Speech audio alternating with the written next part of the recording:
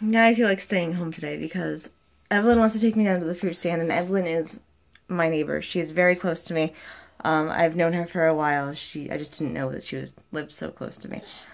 She has two beautiful girls, and stuff like that. And Eva and I were supposed to go to the fruit stand today, but Evelyn invited me yesterday. So really, I had plans with my friend Eva first, and well, I don't think I could cancel on Eva, but I'm gonna feel bad canceling on Evelyn. I think I'm gonna just have to tell her that I don't feel like going anywhere at all now today because I feel bad. Because I have two people that want to do something with me, and I don't want to tell either of them no. This would be a great time if I could clone myself. That'd be awesome. But yeah, I'm gonna have to tell someone no. I'm gonna have to tell Evelyn no because I made plans with Eva first. I made plans with Eva last week.